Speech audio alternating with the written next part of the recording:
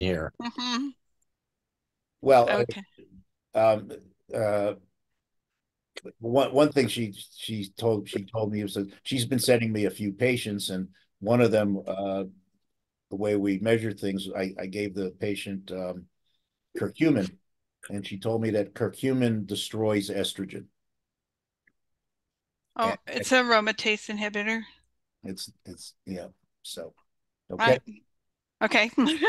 oh there we go. So I fall in that category. Yeah. Okay, okay, so I decided to call this the specter of estrogen dominance because it's no simple thing. It's really complicated. So I want to go back to two pioneers, Dr. John Lee and Dr. Katarina Dalton. So here's John Lee and his natural progesterone book. John Lee, toward the end of his career, depending on Dr. Ray Peat's work, used progesterone, and he didn't use large doses, 20, 30 milligrams, I forget, in 100 patients to treat osteoporosis. And he reported positive results, and he went on to write this book. And I do recommend, if you've never read this book, it is a good foundational book. And he's the guy who defined estrogen dominance. So it's a ratio of estrogen to progesterone, and it doesn't mean that estrogen is particularly high. It would just mean that progesterone is lower. So it's defining the relationship between estrogen and progesterone that he was talking about. Now, John Lee was very adamant that you only needed about 20 milligrams of progesterone. That's what the body produced, and that's all you should use. And he quickly embraced saliva testing, which sort of reinforced his low dose of progesterone treatment. And we'll go on because I did a deep dive looking for this evidence of 20 milligrams of progesterone being produced. And I finally went back to Ray Peat and asked him, and he didn't offer me any proof for the 20 milligrams. He did offer a proof for over 100 milligrams in the uterine vein. And progesterone is produced all over the body. It's not just produced in the ovaries, it's produced by the adrenals, it's produced inside cells, and we'll go into that. And then here's my hero, Dr. Katarina Dalton. So she started publishing long before the 50s, but this was her book, Once a Month. And she characterized premenstrual syndrome, PMS. And she had tons of symptoms being related to this premenstrual syndrome. And sometimes it could get quite severe. PMS could have suicidal tendencies. You could have homicidal tendencies, extreme headaches. These were some very serious cases, seizures that were identified by her and treated with progesterone. So she was talking about how these progesterone receptors were all over the body and explained the vast difference in symptoms that women were getting during the luteal phase. Her treatment was generous doses of progesterone. She started out with injectables. She then moved on to vaginal suppositories. The strength of these would be 400 to 600 milligrams. You might need more than that. I started working with Women's International Pharmacy, and we were compounding and using her philosophy. We were doing a compounded progesterone in oil. It was before Prometrium came out. We used safflower oil first. We switched to olive oil. And the dose for luteal phase, PMS, was a starting dose of like 400 milligrams, one capsule 4 times a day. And uh, very quickly, we found with the many practitioners working with these women, we might need a lot more. We called it breakthrough. When women did not have all their symptoms relieved by this dose. So more and more things got compounded. We did rectal solutions, we did suppositories, rectal suppositories, vaginal creams, topical creams, lozenges. We also sold the injectable. So I've seen doses in those cases up to 2,500 milligrams was the largest I could remember. But realize this, for the most part, women got relief from their symptoms with these large doses. So we have, you probably all recognize this chart with the menstrual cycle. And if you look at progesterone, it doesn't look, it looks insignificant in the follicular phase and barely topping estrogen in the luteal phase. But the units are in picograms for estradiol and nanograms for progesterone. So in your mind, please, move that black line for progesterone 1,000 times up. And suddenly you're going to realize how important progesterone is, not just the luteal phase, but both part of the menstrual cycle is very dependent on progesterone.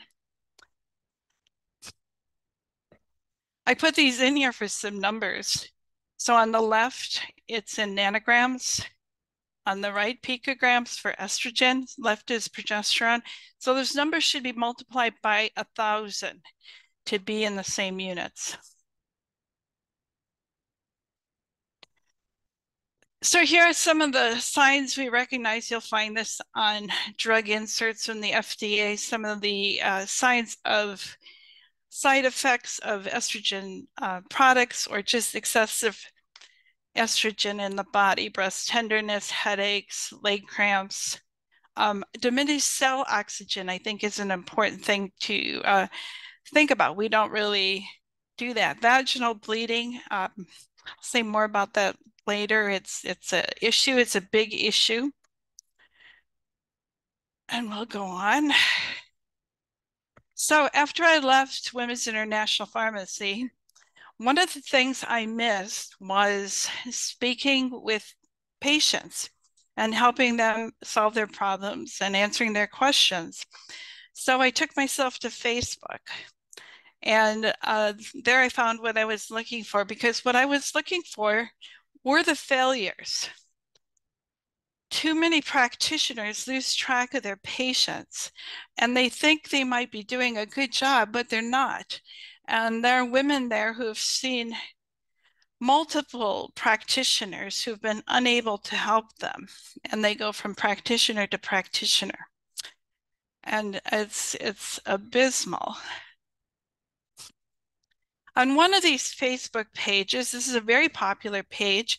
It's run by the CEO of ONAS. ONAS is an over-the-counter, has over-the-counter products with hormones. The Estrogen Dominance Support Group. And this is published in the group, but this is a very important concept. And I brought this to them. They call it estrogen kickback. So for lack of a better word, we'll use that. So when you use a tiny dose of progesterone and it's not enough to really balance or really give you all the progesterone you need, one of the things that happens is your estrogen, and now I think maybe adrenaline too, activity gets enhanced. And so many women will be out there saying they can't stand progesterone, they can't take it. I sent them to the hospital with panic attacks, heart palpitations, 20 milligrams, 30 milligrams. This is not infrequent. Now, John Lee liked to recommend a product called Progest. It was 16 milligrams at the time per dose. And we at the pharmacy we're selling it, and we found this was problematic, this very kickback kind of thing. But we also knew from our work with Katerina Dalton's guidance that this was like the breakthrough. You need more progesterone to fix it. And so we would talk to women and recommend that they talk to their doctors to get more progesterone than they were using. Dr. John Lee addressed this at one point. I heard him at a conference in New Orleans, and he said, oh yes, women are complaining of issues with the Progest, but just continue to use it every day, and in 9 months, all will be well. Well, I don't know about your patients, but none of my friends would would settle for that. And then we knew, because of the breakthrough PMSers, that we can resolve this in hours. Just give more progesterone. Another thing that's kind of interesting, I pulled this off the website. Look at estrogen and progesterone is deliberately misspelled. This website, this Facebook page actually was challenged for recommending progesterone.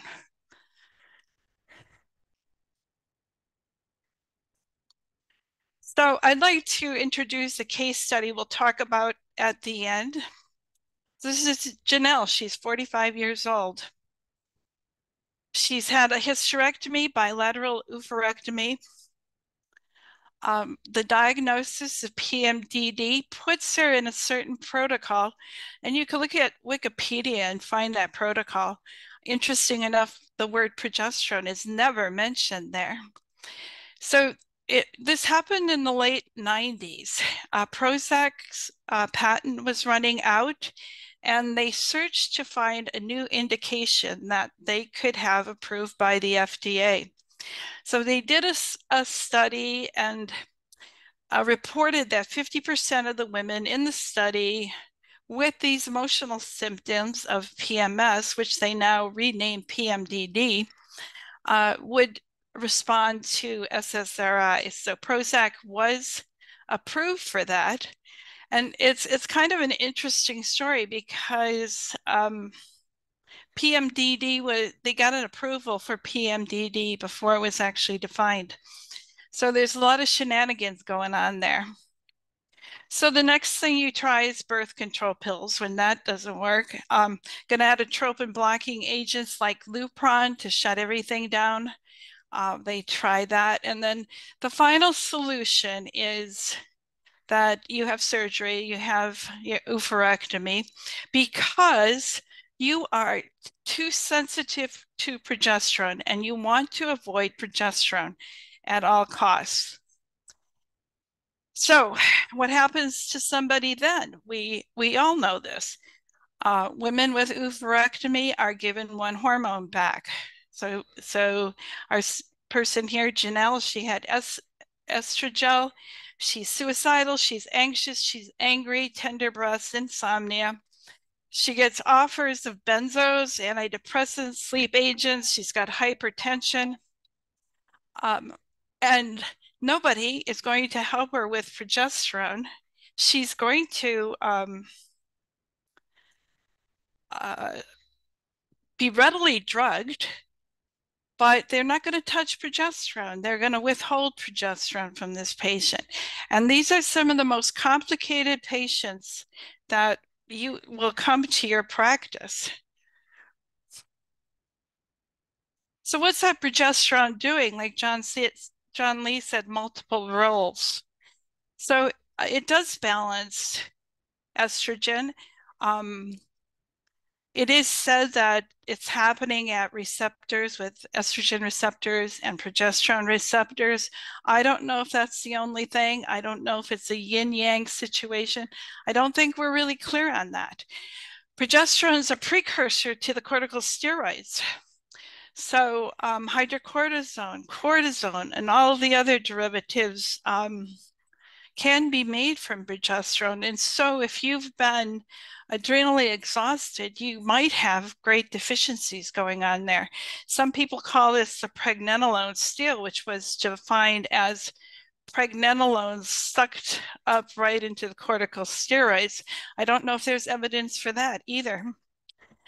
So progesterone can balance low blood sugar, can bring a low blood sugar up. And some of this may be involved in adrenaline. Adrenaline goes up when blood sugar goes down. Progesterone has independent synthesis in the Schwann cells along with pregnenolone. It's made de novo from cholesterol in the brain, and it acts as a neurosteroid. It's your body's aromatase inhibitor and 5-alpha reductase inhibitor. It's made in mast cells. We have the whole hormone factory in the mast cells. And there's the sense of endocrinology. This is particularly important after menopause. All these hormones being made inside our cells and not directly from an organ. And it has antioxidant and anti-inflammatory qualities. So on the other side, we have a lot of things contributing to problems with estrogen. So we can have methylation deficiencies. So we're not detoxing estrogen very effectively. But keep in mind that methylation is the primary detox mechanism for adrenaline as well. The estrobiome, we have bacteria that can produce estrogens. We have enteric hepatic recirculation of estrogens when some bacteria produce beta glucuronidase to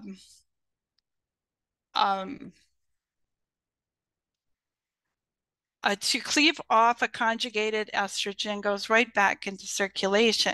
We have xenoestrogens, all these outside estrogens that we find in insecticides, pesticides, metalloestrogens. Heavy metals can sit on hormone receptors.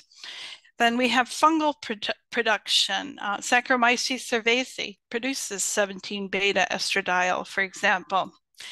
Glyphosate is estrogenic, and it's prevalent all over the place. We even have tests for glyphosate burdens these days. Growth enhancers in meat. Cattle are actually injected in the ear with 17-beta estradiol. Dr. Al Pleckner was a veterinarian, and he claims he found this immune system nexus.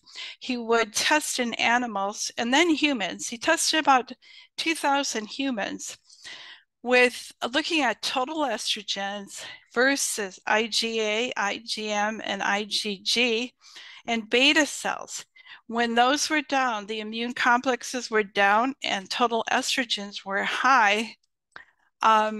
He said this was a symptom of a disconnect here.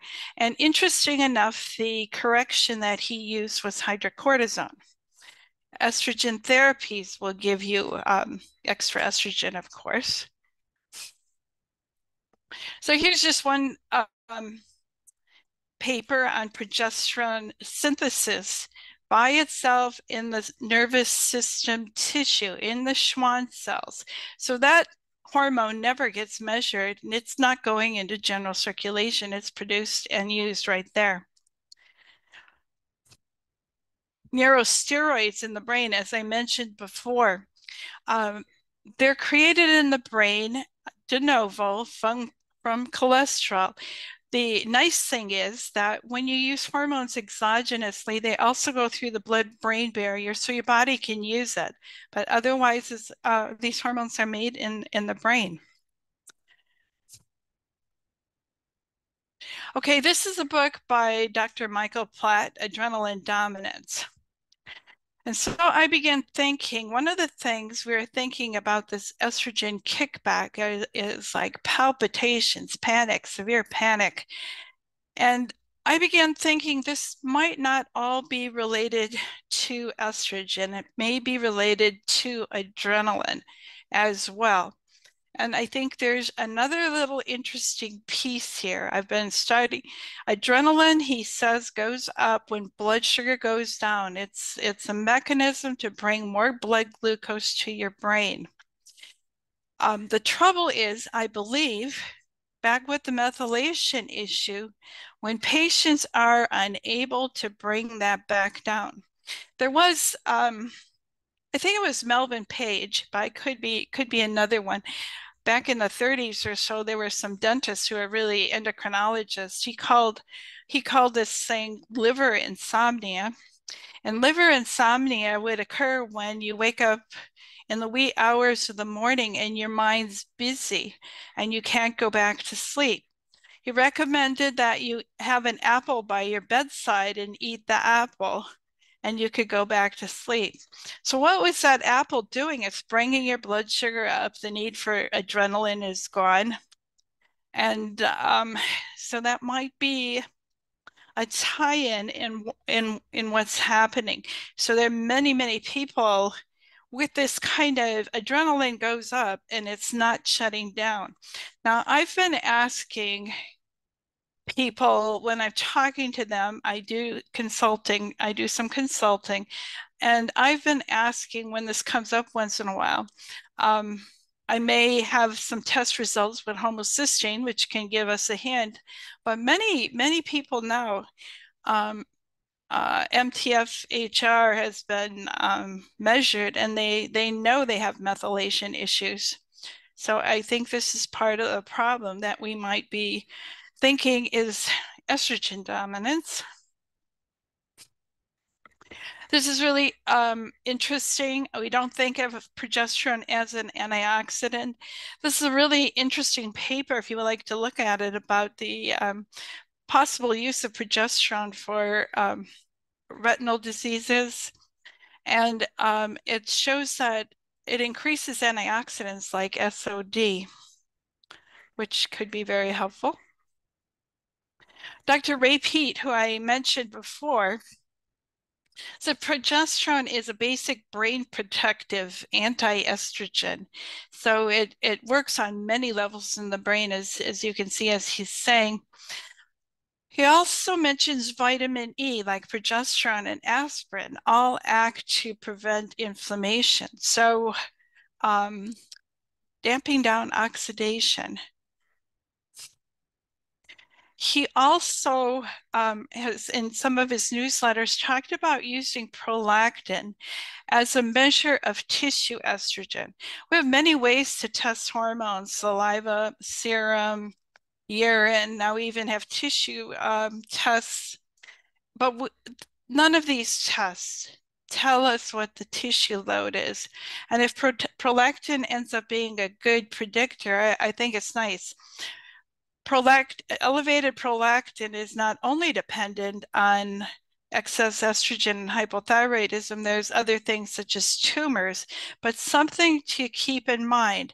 And if you have excess estrogen activity, this G. Bourne, who has quite the book on hard tissues, bones, suggests that high estrogen levels creating high prolactin in turn could be actually creating osteoporosis instead of the kind of social convention that you need estrogen for good bones. For it actually is indicated for slowing down the loss of bone, but not rebuilding bone particularly. Vitamin E here also brings down prolactin. So it's kind of a confirmation that that you can moderate prolactin with both vitamin E and progesterone. So that's kind of interesting. Might be another tool in our toolbox of what we can help women with. Here's a reference for glyphosate and its estrogenic activity. We don't measure this as a 17 beta estradiol, but we could be loaded with glyphosate. Here's a 5-alpha reductase system, and both progesterone and testosterone are acted upon with this enzyme. So progesterone, when it's in balance, should be giving you a correct balance between testosterone and progesterone and that type of activity. So something to consider. We rarely look at this carefully in men, but look what we've done. We created a molecule called finasteride, which is in Propecia for hair loss, and Proscar for prostate enlargement.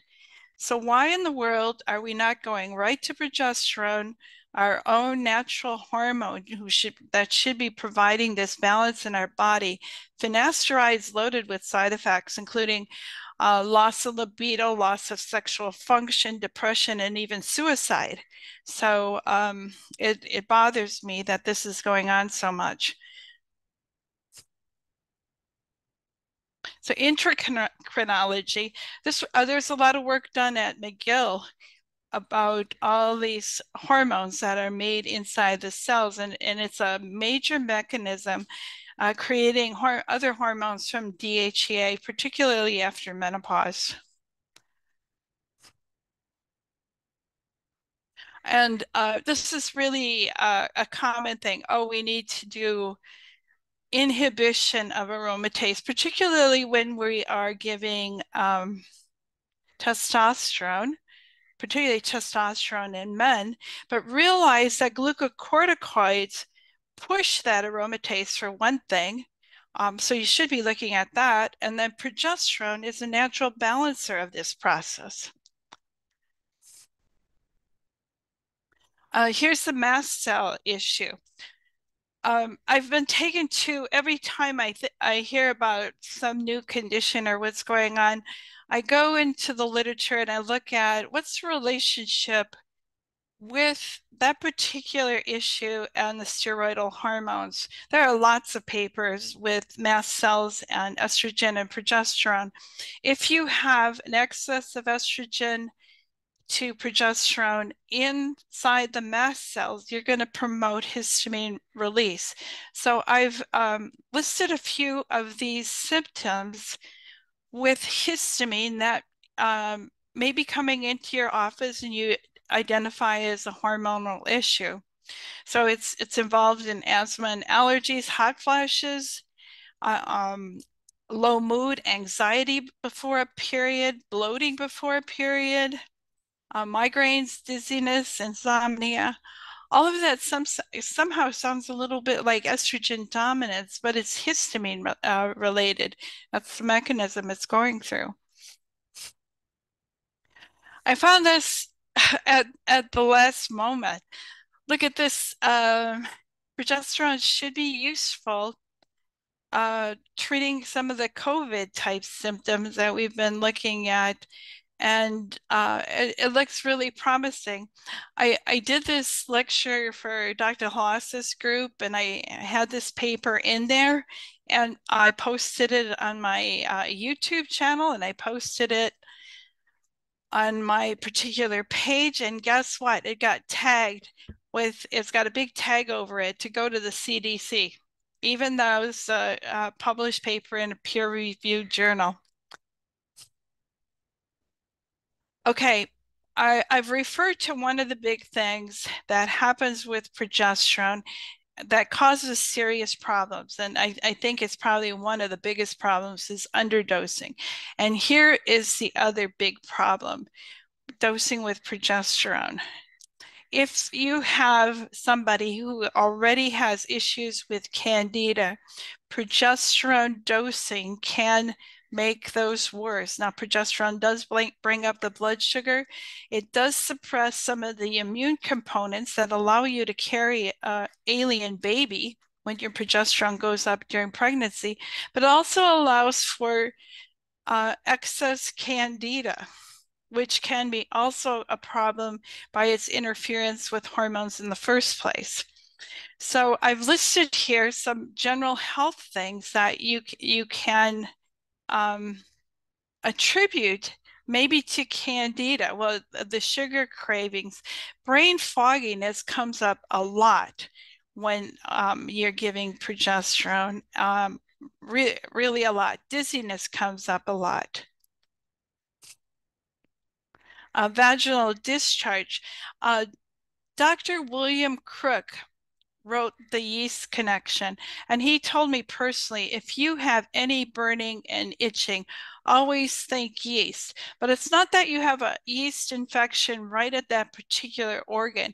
You're having the toxins, the mycotoxins from that yeast being released into that tissue, and that's what's burning and itching. So a woman could go in with burning vaginal tissue, and they do a swab and find absolutely no candida, but the mycotoxins are there, and they haven't uh, um, checked for that.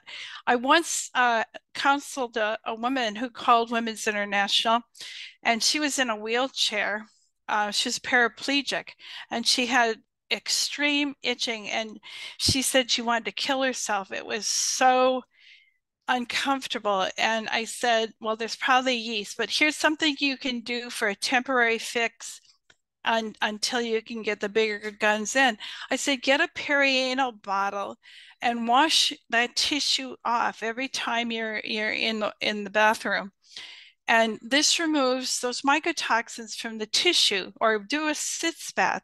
She was always just showered. That tissue didn't get cleaned very often, hence it got so bad. So once we realized that this did work for her, then we could go ahead and work on candida issues. But it gives women quick relief. So if you have any kind of issues, you know, in the luteal phase, in the normal cycle, women are complaining of constipation or diarrhea. This can be because there's some candida involved. Acid reflux, any kind of indigestion.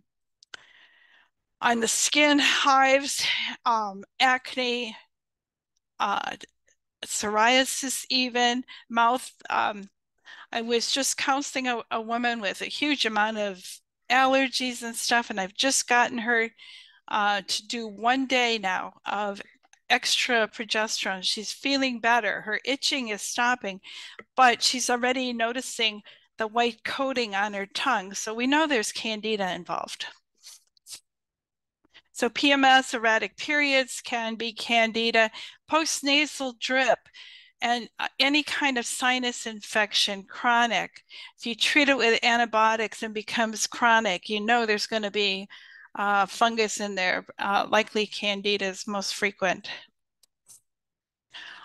You get all these emotional things. Here we think about estrogen excess in this situation for some of these things, but it might not be that at all. It can be this. And fluid retention as a progesterone deficit, well, maybe so, but it's also tied up with the candida. Weight gain, you can't lose weight when you're out of balance with this. Itchiness, like I said, Dr. Crook had mentioned itching and burning. Tinnitus, that's coming up sometimes when I'm talking to women. So something to look into. This, if you ever hear a weird symptom after you start hormone therapies, think candida first and see if you can find some other symptoms that they haven't told you yet. That's an issue with this. So some time ago, there was a public group. They called themselves the Candida Research Group. The CEO of this group gave me a whole pile of papers, and I thought, what am I going to do with it? And I decided to make a table of all this literature, what the resource is, what the organism is, and what impact did that organism have. So you'll find this here, a lot of things interacting with estrogen and progesterone, different mechanisms. So I give you this more as something you can look at later as you go through this, if you want to go through it again. So I've got about 4 pages of this. Another thing, I threw this in here because we have, again, a supposition that sex hormone binding globulin means that those hormones aren't available to us. And here's a mechanism that's been identified with a lipoprotein called megalin. And this whole complex, the hormone with the sex binding globulin with megalin, can be absorbed into the cell and produce its action. So when we measure sex hormone binding globulin or free hormones, we can't really negate that this also has a function going on. This is also, they call it endocytosis because the cell just kind of grabs it and takes it in.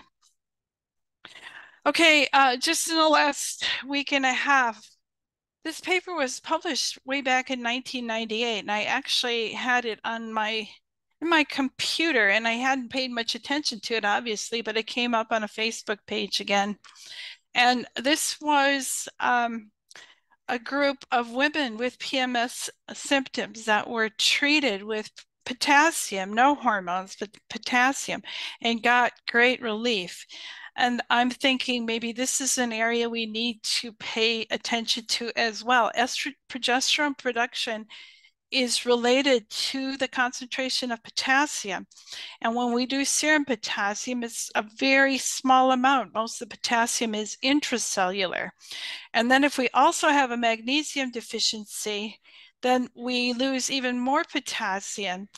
The cofactor and coenzyme for progesterone is magnesium as the cofactor and B6 as the coenzyme. So if you are using larger doses of progesterone, it would behoove us to pay attention to these two things to make sure we're not creating another depletion.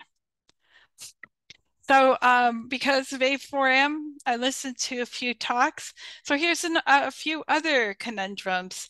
One speaker talked about unfilled estrogen receptors create inflammatory molecules.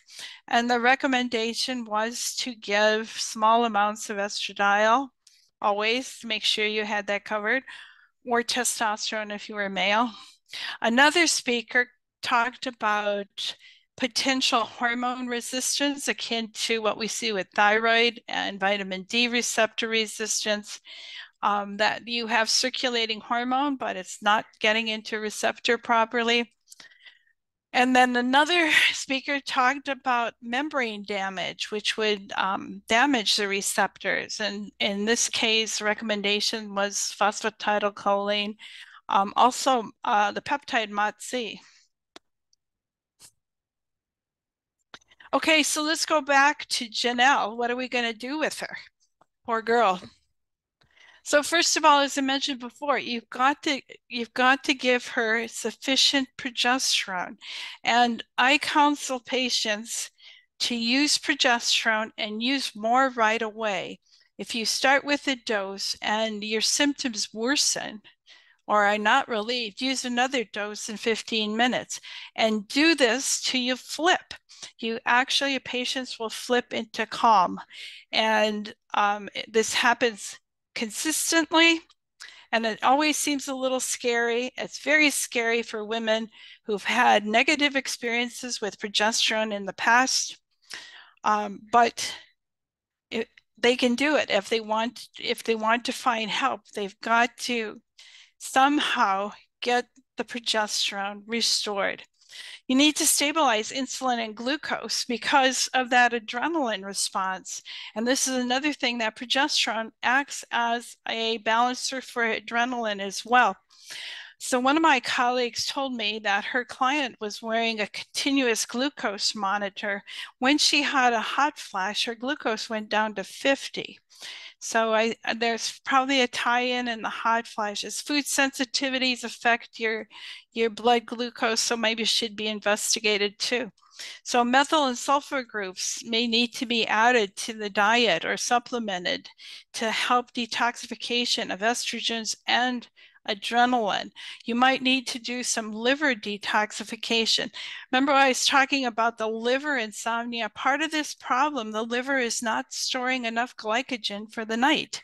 So maybe a liver detox is in order.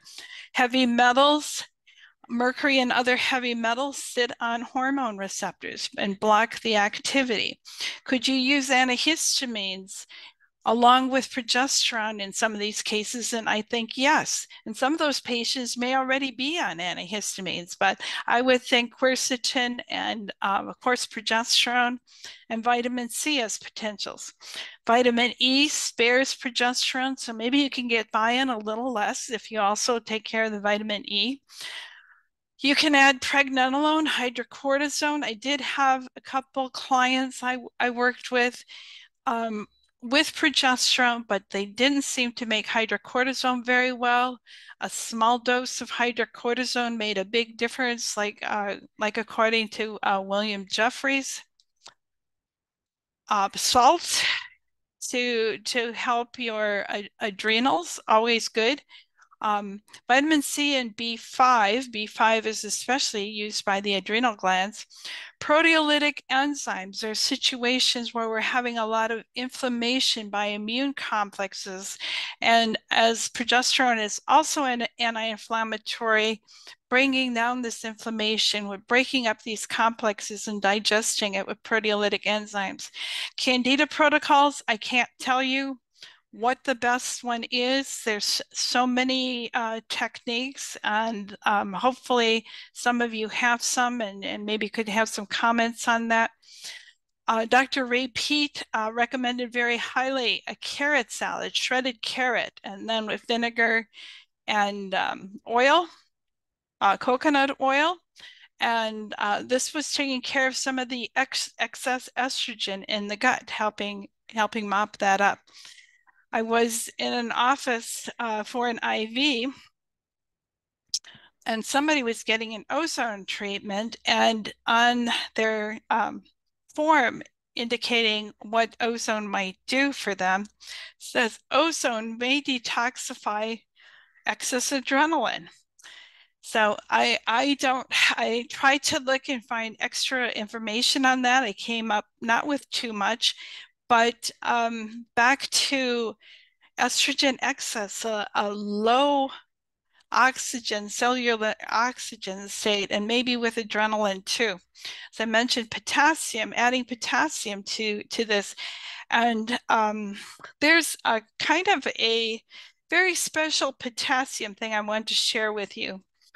Dr. T.C. McDaniel used to work in Cincinnati, and he did chelation and whatnot, but he used this powder he called Zeta powder.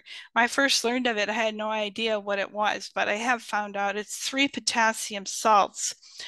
And you do 30 grams of each of those salts to make about 90 grams, and you dissolve that in a liter of water. And then 1 teaspoon a day of that in some water improves your potassium levels. And to my surprise, I found the same triple potassium,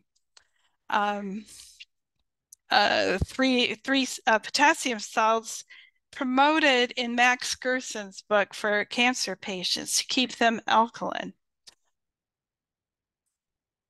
So when I'm looking at test results, I look primarily insulin and glucose is a main driver in all of this hormone imbalance. And then I look at adrenals.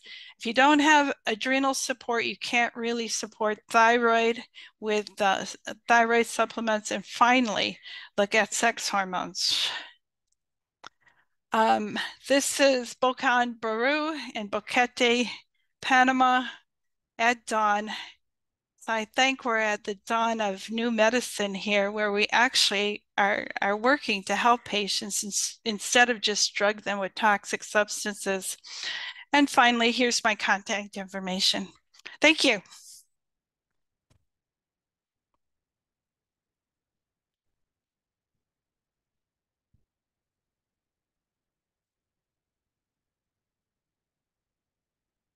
Hi, Carol. Loved it. Question for you. I don't know if you know about this. I've been hearing this. Can you hear me okay, by the way? Yeah, I can hear you. Yes. Okay, I'm sorry. I've been hearing about this controversy. You know, we all hear about soy and phytoestrogens and all of that type of thing.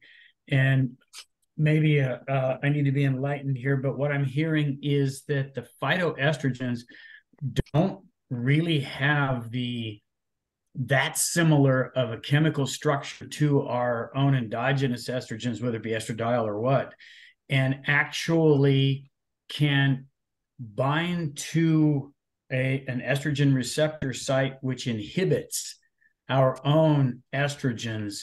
And therefore, they're saying that these can be used for estrogen dominant cancers. Do you know anything about this? Yeah, I've heard so, and I've actually heard the opposite through the years. And Oh yeah, of course. Yeah. Yeah. there's a big soy council promoting that position. So I would read carefully, very much in any study that promoted it. I'm not comfortable with soy protein and soy products particularly. We like overuse it. We'll do a soy protein powder. It has such negative effects on our thyroid functioning, which in a cancer situation, thyroid is usually suppressed anyway. So it would not be my first choice of thing to do. Some of the other estrogens, herbal type estrogens, also have been in question. Do they block, and is that useful, or are they actually contributing to a problem? So I don't know. It's not really I haven't done enough research into that area.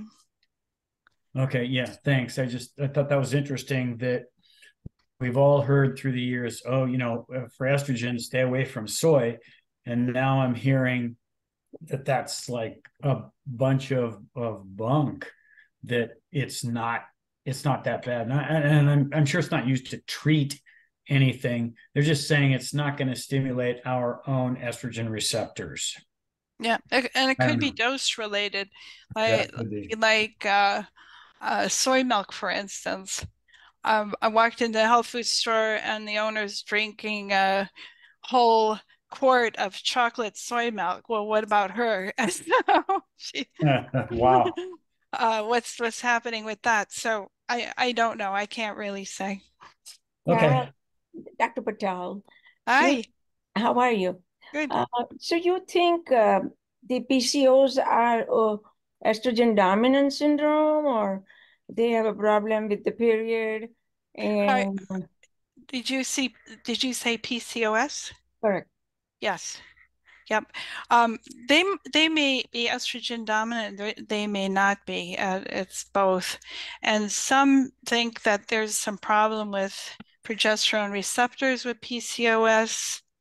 Um, I think it could be a dose-related thing too with PCOS. If you don't give enough progesterone, it may not be effective. Progesterone's always down.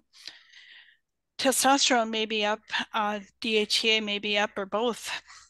So you have hydrocortisone and progesterone being diminished. But I have heard that estrogen can be high or low in PCOS. So how would you treat those people then? I definitely give them progesterone. And like what dose if they are not menstruating? High doses, like the PMS doses, 100 milligrams 4 times a day in oral capsules. Plenty of cream if you're trying that. Would you do it all throughout the cycle or last 2 weeks? Just 2 weeks, but sometimes they don't know where they are. So I had a colleague who was diagnosed with PCOS, and she asked me, she had a prescription, got a prescription for 100 milligrams of progesterone 4 times a day. She asked me when she should take it, and I said, well, you don't know where you are, start right now. And when you start bleeding, you can stop. And she did that. And then she cycled for the next cycle with her progesterone. She became pregnant that fast. What do you do for the high androgens then? High androgens will come down because luteinizing hormone comes down when you put the progesterone back, or if you have high DHEA, hydrocortisone can be replaced, or you can use progesterone as a precursor. So do you do the I mean, when you do the the ACTH cortisol test, and it is normal, but you think at least at the tissue level, it is low. Yeah, and you still could have exactly, even though that's an effect and seems to be acting, does it actually get to the receptor to the tissue and produce the action? So it's worth trying. So I have a patient that the gynecologist put that patient on low estrogen, and in 3 months, this poor girl gained 20 pounds, and then she was being blamed that you ate too much. I know her that prior to beginning of this hormone, her weight was 20 pounds less. Yeah. Then she had one period, then another one is she had a just the spotting, another period, but she kept on getting the weight gain, and her bra size from normal C size to it increased to triple D size. Right. So I believe you said low estrogen, right? The estrogen was not that low, but she was placed on low estrogen, the Yeah, birth control pill. the birth control pills. So Right. so consider this, the progestin blocks your progesterone receptors. You knock out all your good progesterone activity, and you still have, even if it's a synthetic estrogen, usually ethinyl estradiol, it still is giving you estrogen activity. So you've made this poor girl more estrogen dominant with nothing to relieve that. So it's almost predictable. Just got to get off the birth control pill and use progesterone to help her with reestablish normal cycles. And also for PCS, look into low thyroid. Yeah, but thyroid I manage, Yeah, uh, and but the so birth control pill, It is yeah, normal. Yeah, I yeah, have to give her the small amount. yeah. The hydrocortisone you think would help her It because would, it's but normal. not until you get her off the birth control pills. Yeah, so that's what I told her. She's going Yeah, on, but yeah, then I said, "Let me talk to you. What where we go from here?" So you would suggest to give the progesterone to her.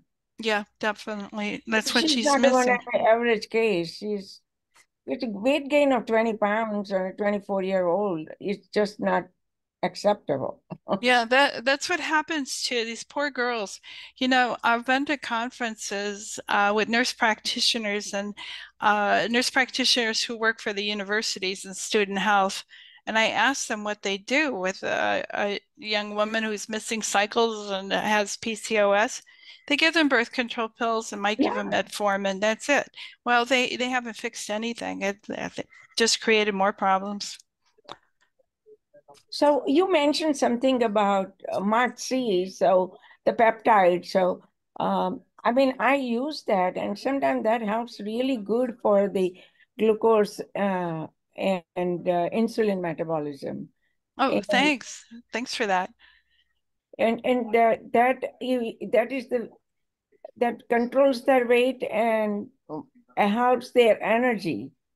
And Okay. the food intake is reduced uh, because usually during the cycle the food intake goes up depending upon where they are, but you don't think the progesterone increases the appetite?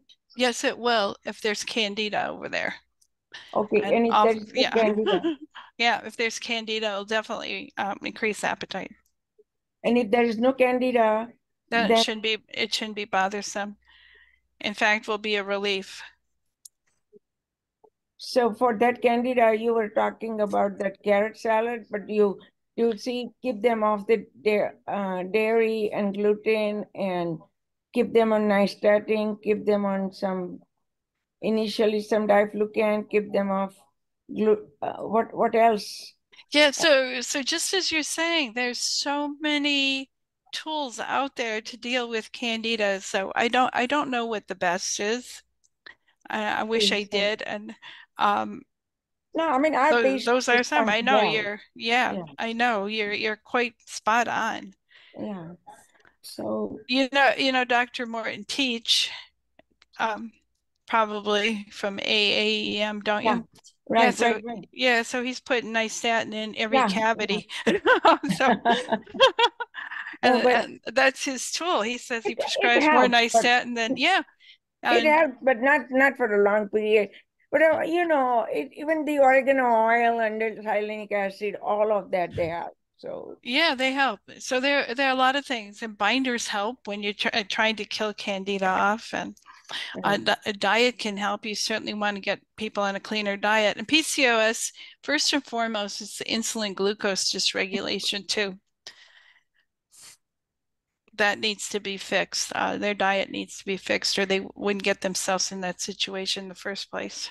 so have you heard anything about use of the spironolactone and that helps that they do not produce a lot of follicles uh, and Yeah, I have, but I really haven't done a deep dive on that. Much prefer to use real hormones, not altered hormones.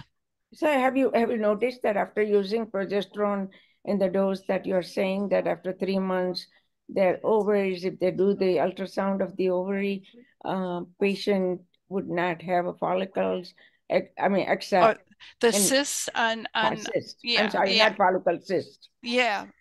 John Lee claimed that this would happen. I don't have direct evidence, but that once progesterone was restored, the cysts would just pop.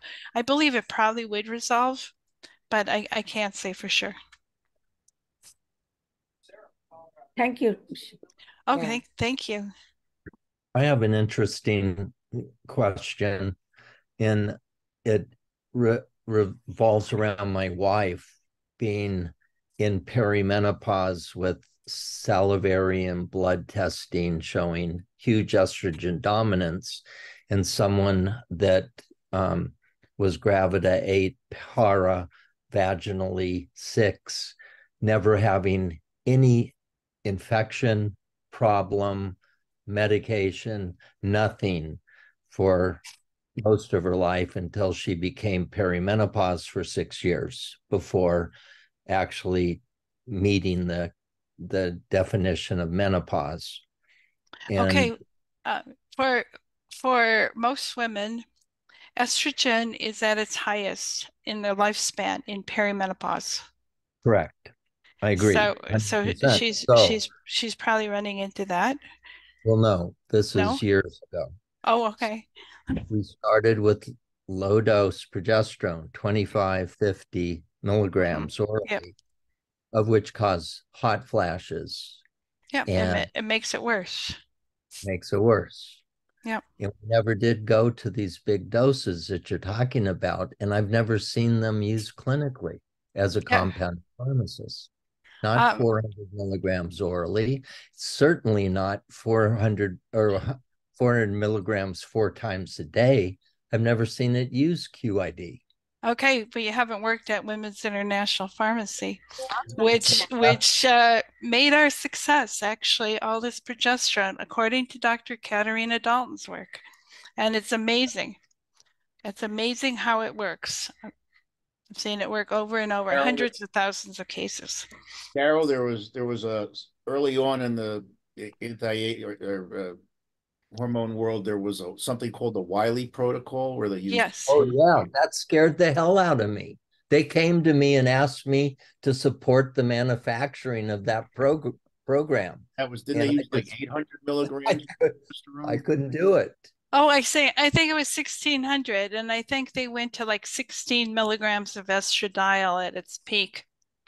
Well, the product that they were trying to get me to make topically wasn't even a viable product to put on the skin. And I personally tried it with our cream base, and I will say all that extra estrogen really feels good.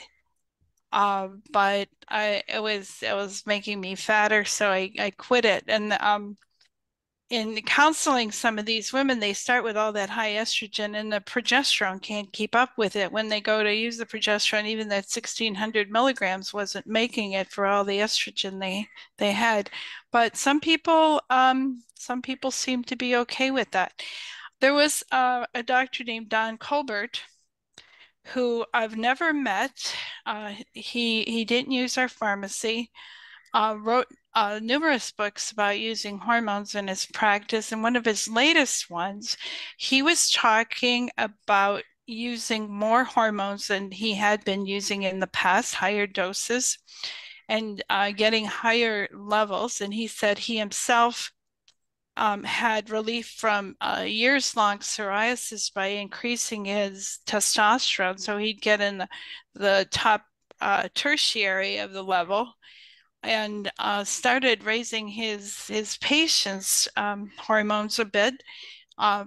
Most of their urgent symptoms were alleviated, but they were even healthier having the higher doses. So I think we still don't know the whole answer. So there's at a sister group, AMMG, there have been over the last 2 years numerous lectures about not blocking or not using aromatase inhibitors and just letting estrogen levels rise in men to crazy heights, 150, Right. 170. Yeah, Dr. Roussier, and he has some good points, but I also have a bone to pick with him about progesterone in men, which he will not visit. He thinks men don't need progesterone.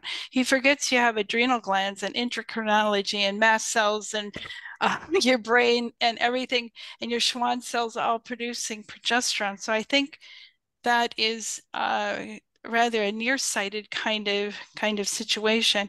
So I don't know about those estrogen levels, but I would think I would look at progesterone and actually see if the progesterone levels are normal or suppressed and use progesterone first. Okay. There's another doctor there, Camarella, I think his name is. He does pellets only, and his goal is for this is for males, 2,000 total testosterone, Mhm. 150 to 175 in estradiol. So what do you say to I mean, this was everything we weren't taught. 20 years ago, we were taught, get the testosterone levels to 1,500 and the estrogens to 0. So we know that's not right. No, no, that's not right. That produces infertility in men. And men need it for their bones. You can't it is part of the bone remodeling nonetheless. And so men do need estradiol. At what level is a good question. Um, I sort of had some trouble with pellets being so unremitting in their hormone delivery. That's not very natural. And the other thing, it seems to me, and I've just got this feedback secondarily from women having pellets, the usual progesterone dose they're given is 200 milligrams a day, but I'm running into lots of bleeders Mhm. with with that kind of dosing. If you're going so high on estrogen, you need to have more progesterone or you're going to have bleeding problems. Well, my experience is the progesterone pellets aren't very effective, and so we don't use them. You I know, don't think there's a pellet for progesterone. It would be kind I've of seen, big. I've Is seen, there? I've seen them advertised, but I've never used it. So Yeah, yeah. It would have to deliver quite a lot of progesterone to be any good at all. yeah. So, and what about? Can you address briefly women who've had hysterectomies? The consensus is still. I mean, they come in here all the time. My gynecologist said I don't need progesterone because I had a hysterectomy. Um, can you? I know. I always I say, don't, did your doctor pass his physiology course? I don't know. well, So, so it's really then you've got to blame the Endocrine Society and NAMS for putting out that garbage. And they wouldn't have the hysterectomy in the first place if they had enough progesterone. So now they're being denied progesterone further And of course, then they're good for the drug market. Again, for the benzos, for the antidepressants, the sleep pills, the high blood pressure pills. That's what's going on here. When you have those patients and you want to start them on progesterone, make sure it's plenty of progesterone, and you want a half the amount of estrogen that they're using, as it'll blow it up so much. Right. Right. That's, And can you get talk a little bit about high estrone levels versus estradiol?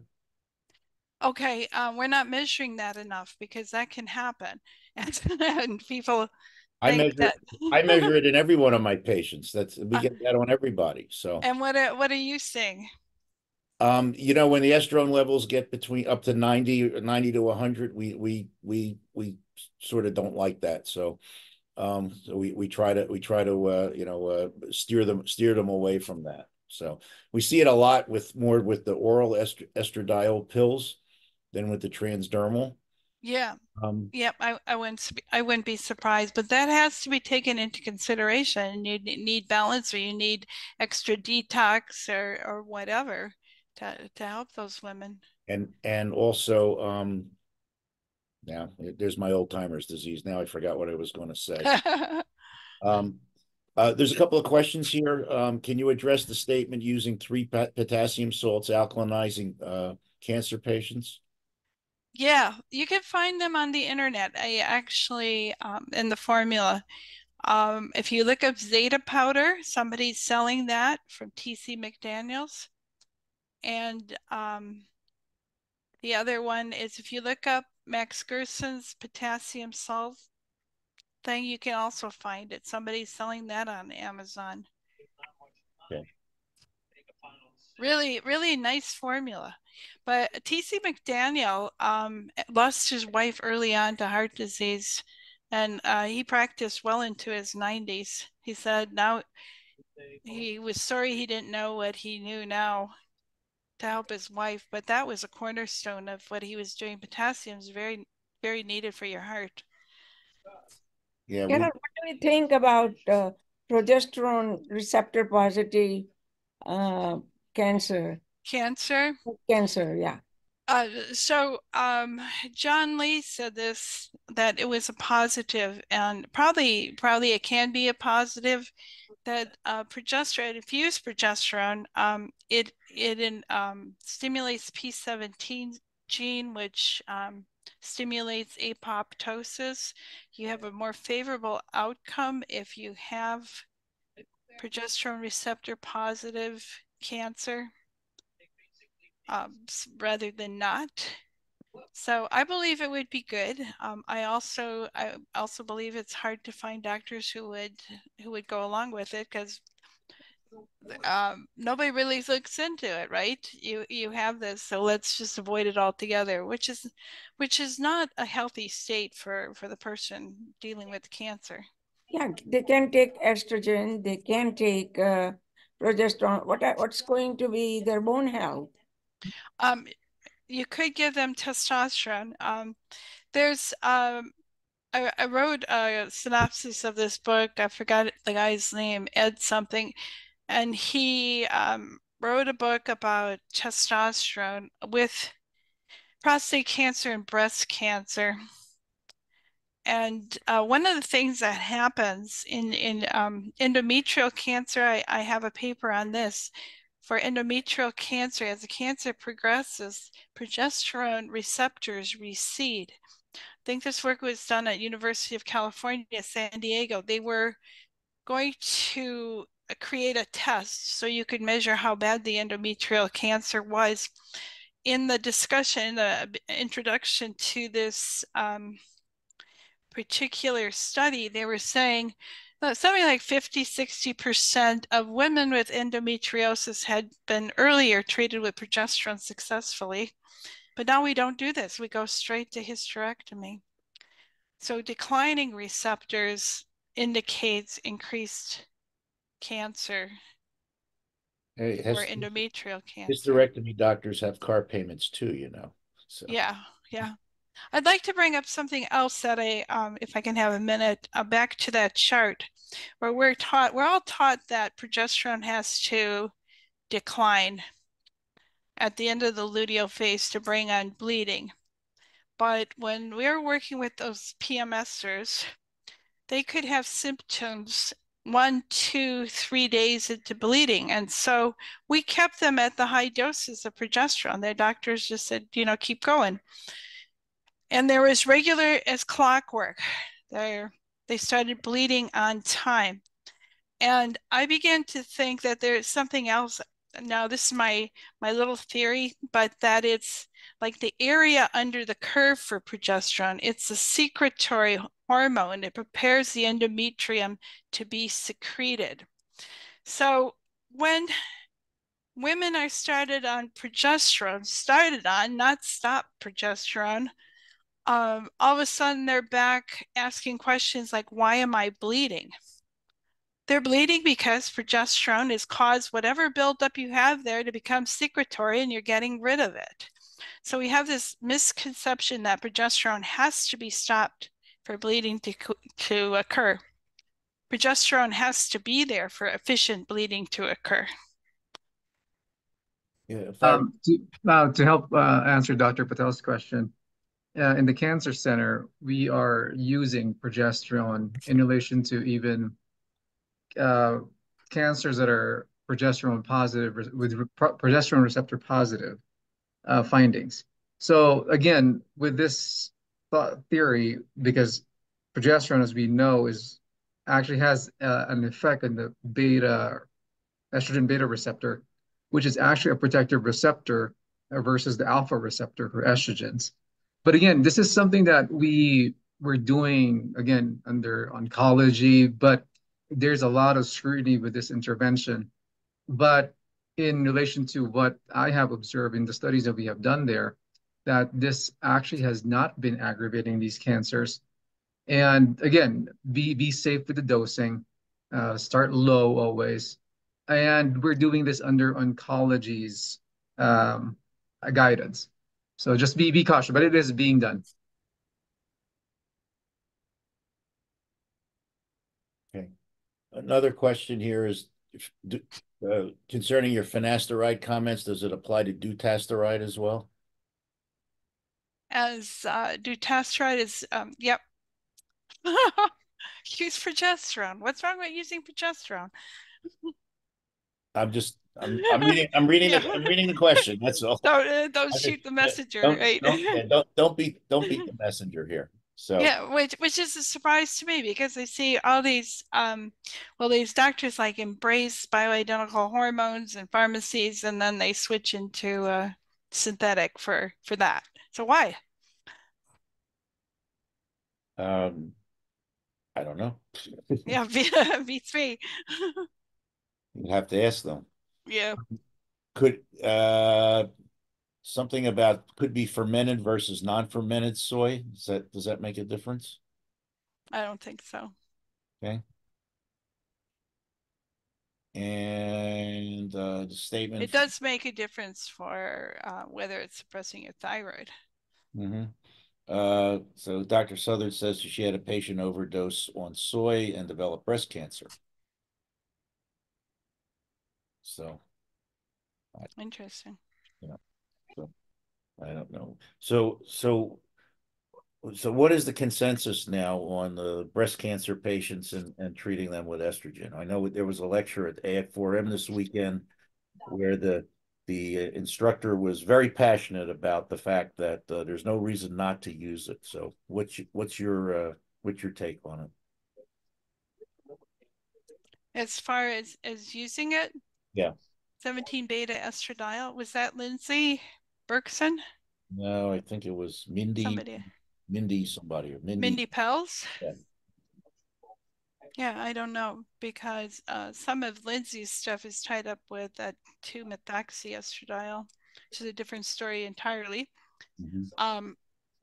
So I don't really think it's smart to be starving the body of all these hormones. Back to the one thing that even surprised me, this woman talking about empty estrogen receptors. creates inflammatory molecules. I tried to get her slides, but I wasn't able to get it on my app, so I have to go back and get it. So I'd like to dig into that a little bit more. So it might. Remember who that was? I'd have to look it up. I can email you. Okay. Okay. Okay. Anybody else have any comments or questions? So yeah, I got one more question for you, Carol. Sorry. In postmenopausal women on BHRT, are you a proponent of having them cycle that or constant dose all the time? Well, there's two camps, and I guess for no real good reason, I'm in the camp of not cycling. When somebody's cycling, cycle along with them. After ovulation stops, you really, actually Ray Peat said this too. What should a menopausal woman look like? Should the hormone levels should be like a young girl before menarche? And we don't know what that is for anybody, do we? Pretty much, we don't know. So, you would have, like robust adrenal hormones carrying you along.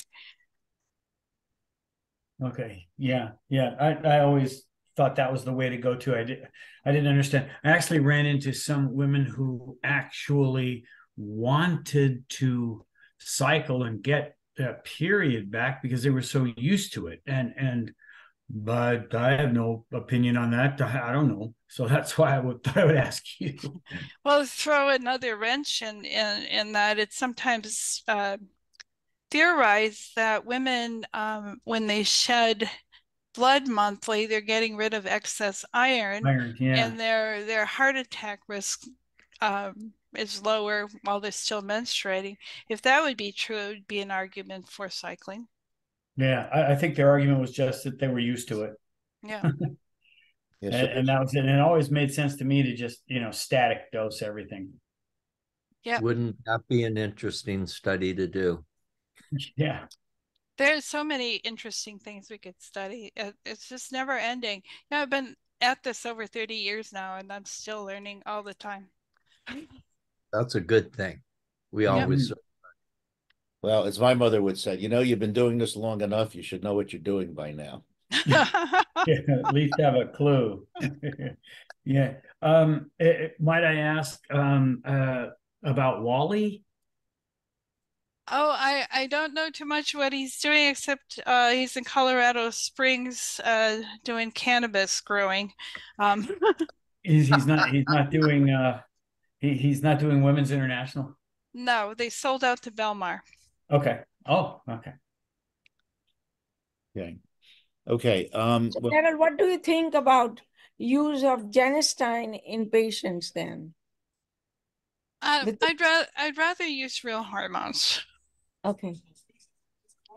So what do you say to those who say, I don't want estrogen, but I have hot flashes and night sweats and, What do you have a little remedy?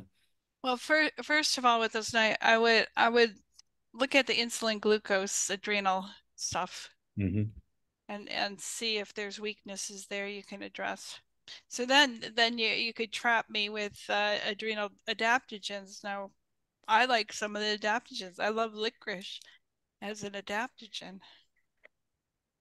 So we could argue the same thing. All the adaptogens have that 4-ring structure, like derived from plant cholesterol, the kind of thing.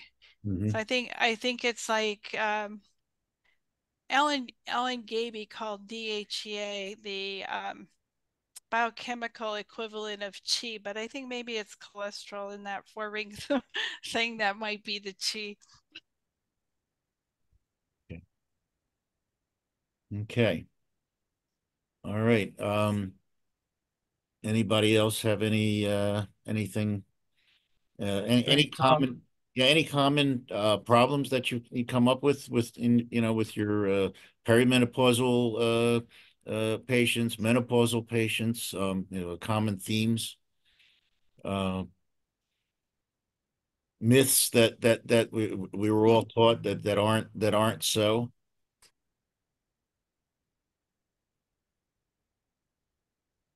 Oh, I have a little bit of news from A4M.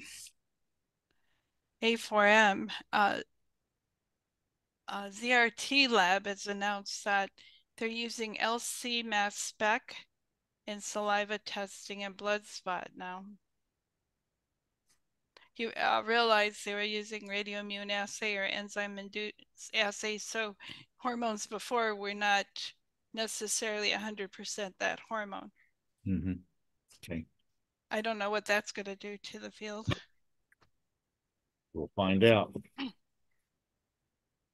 Okay. Yes, and our A4M project was put on hold because of the their big weekend here, but I think we're going to be back at it by the end of the week, and hopefully we'll be on their platform shortly. I figured after the first of the year now. So okay, and so Dr. Klatz put on here forum .worldhealth.net is free. Yeah, you see it on my slide. Mm-hmm. I see some people starting to engage in some conversations. It's kind of fun. Okay. So that's the intent. We provide a platform for people to engage. Okay. And yes, and we've been talking with some of the folks there to move our program over to theirs, and hopefully we'll gather a much bigger audience. So hint Dr. Klatz. So okay. So okay, anybody else? John, you got anything for us? Wonderful talk. Thank you very much, Carol. Oh, thank you. Okay. All right. So everybody have a terrific holiday, however you spend it. And if you don't spend it, that's okay too. We will be here next week. We will have Damon Savala, so the husband, Dr. Damon Savala, and he does brain restoration. So it should be fairly interesting. I don't know what kind of audience we'll have the day after Christmas, but we will be here. And we're here those of you who are new, there were some names there I didn't recognize tonight. Please bring one friend. We are here every Tuesday at 8 p.m. Eastern, 5 p.m. Pacific. We've been here for well over 3 years. And hopefully with our new affiliation, we're going to have much bigger audience, and even more we'll have even more fun. So it was great seeing everybody. Here it is. It's MERT treatment, brain restoration clinic. That's what we're going to be talking about next week.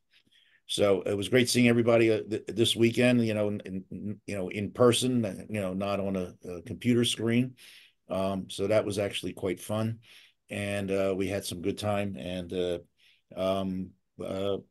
hopefully we can do it again shortly. Okay. I am on tomorrow for research Health Alliance. Anybody wants them. I'm going to be talking about non-hormonal ways to raise or lower hormones. I usually get through in an hour. I go from testosterone through insulin. So we do the big 5 or 6. So different ways to manipulate hormones without using them, in case you don't want to use them, or your patients don't want them, or you don't have the credentials to write for them. What was their name? So what was the name of the group? Research Alliance. Research Alliance. Yeah. Okay. So send me an email and I'll get you the link if you're interested in that. That's 3 o'clock Pacific tomorrow, 6 o'clock Eastern. We have Dr. Farshian's conference coming up at the beginning of February. And I'll be there also, and I know some of you will be there also. That's in Miami. So thanks everybody. Comments, questions? Anybody has anything that they'd like to present, please let me know. We will be here again next week, same time, same station. Thank you all for being here. Thank you for being with us all this time.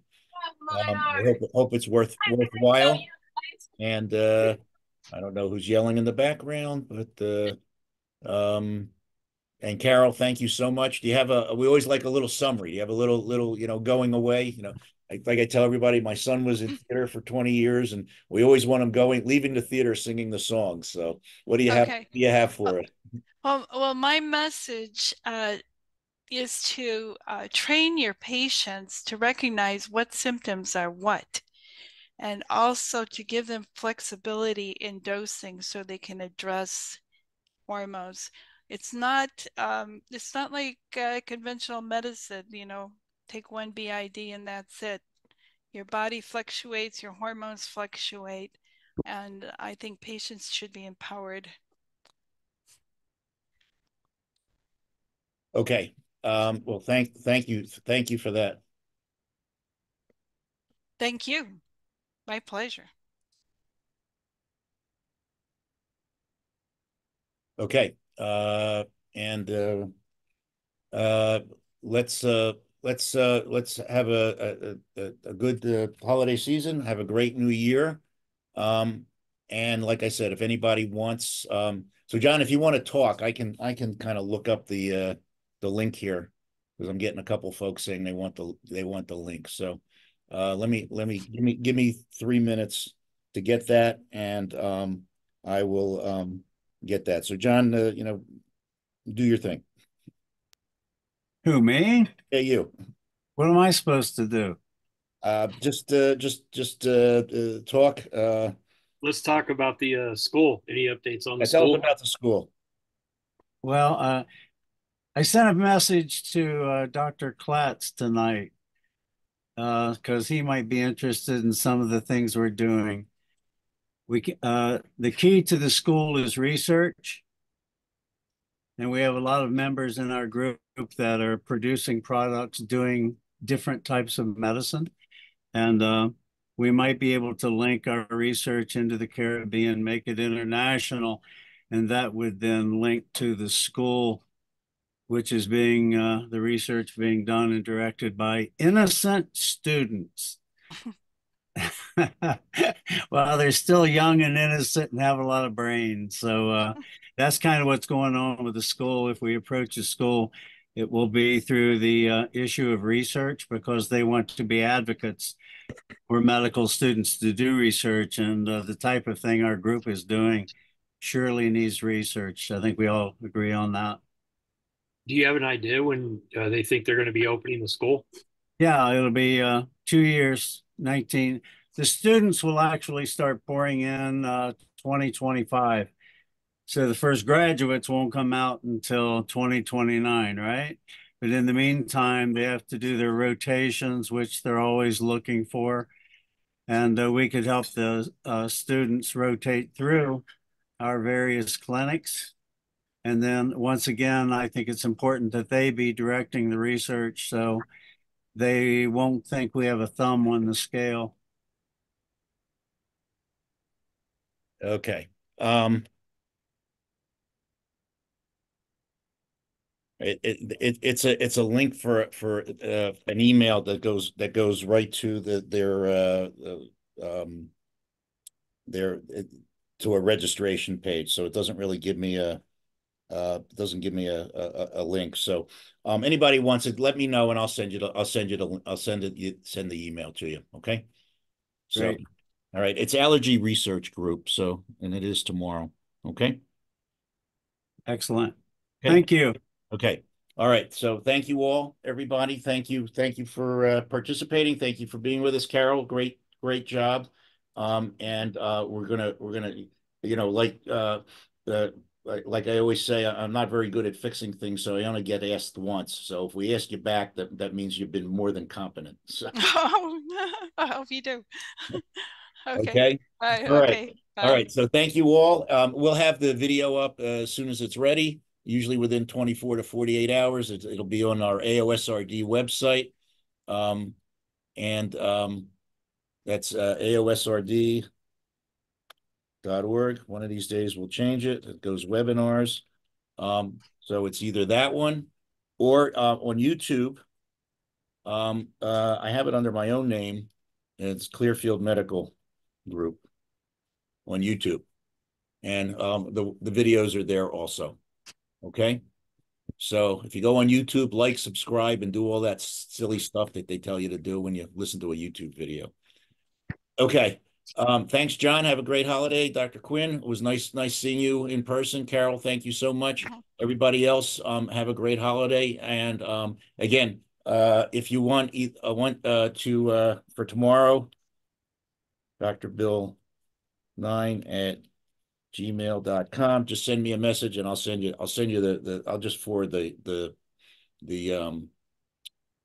email that they sent me with the link. It goes right to like a registration page. So okay, it's Dr. Bill 19, not 2.